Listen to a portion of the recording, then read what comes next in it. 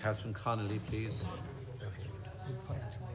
Chair, with the other TDs who have asked for time in relation to Palestine and Lebanon. Yes, Minister, we are complicit by our silence, despite our words and our recognition of Palestine. As a neutral country, we should be using our voice now more than ever in relation to bringing peace in the world. The EU is still trading with a country that has flagrantly breached every international law that's committing genocide. We have failed to enact two bills, the Occupied Territories Bill and the Divestment Bill. And you stand here today and tell us that you've said strong words. We need a lot more than strong words, and I, for one, will not be complicit in the slaughter that's been carried out while we trade as a European partner with Israel.